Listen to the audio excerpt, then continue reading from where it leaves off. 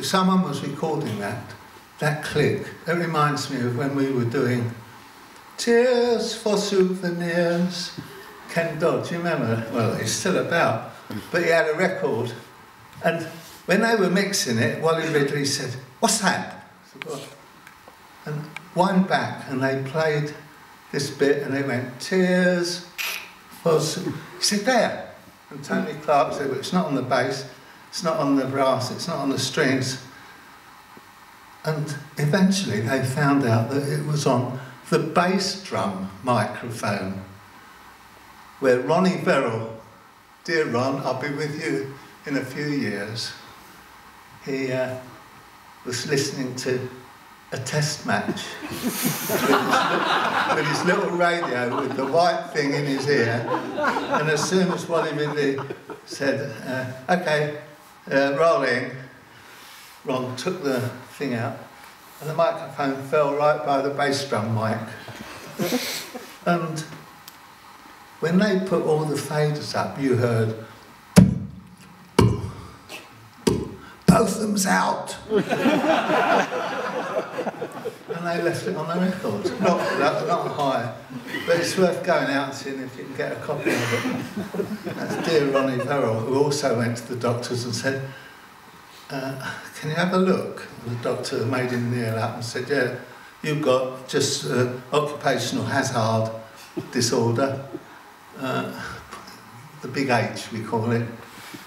What's your job?" He said, "I'm a drummer."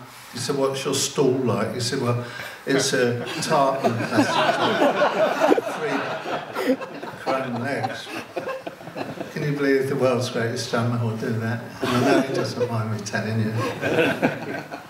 A few more hints, all right? I mean, this is just...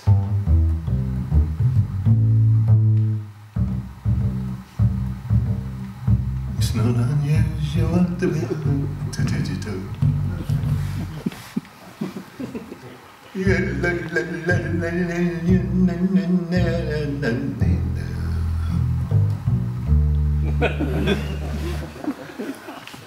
But the big one,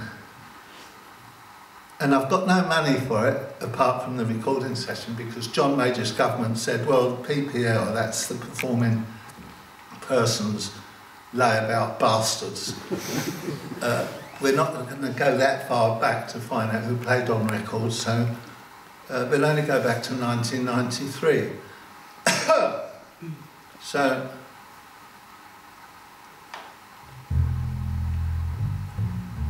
I've got £9 for that. Congratulations. Loads and loads of songs. But you only did them once, and you did 6 in an hour, or 6 in 3 hours, 6 in an hour if it was a demo session. And if there was time left over, the musician or a group of us would go to the sound engineer and say, "Yeah, it's a £5. Can we have the studio till 5 o'clock? Roger Cook and Roger Greenaway said, "Yeah, that's a bloody good idea." And Cookie had written a song, Madeline Bell, lovely, lovely, dear, sweet, darling lady, and we all still phone each other. And Cookie said, "Well, I've got this. Take a pinch of white man." And Cookie said, "Yeah, that's good. The bass, not just playing." I said, "Well, I'm an old jazzer, I'll play what I like." Wrap it up in black skin. And it got to #2 in the charts. But now it has been banned by the BBC because it's not considered PC for there to be a line in it, curly black and kinkies, mixed with yellow chinkies. I mean, can you believe it? After 40 years of doing it, they even flew us out to LA to do it on Soul Train.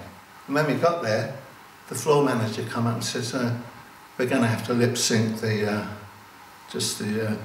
coloured lady doing it." Why? Well, this programme's a soul programme and we're financed by sponsors, and if they see a white guy with long hair holding a black lady's hand and kissing her, singing about shagging, they're not going to like it very much. So we came home, and I got home and I went in the door, and my wife said, "Where have you been?" And to this day, she's never believed me that Blue Mink flew out there. They even gave us a bag of grass that J.J. Barry went in the toilet and wouldn't come out for an hour and a half. He said the limo's waiting.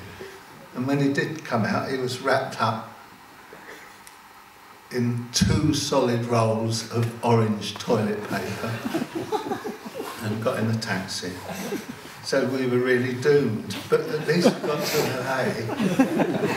And we were there when Elton John, who announced us as England's new band, and it was great. We'd just done a load of recording for Reg. He was our office boy, that's why we call him Reg. We sent him to Old Street Fire Station to get a list of next week's fires. And he did. He was there all day. He was only 16.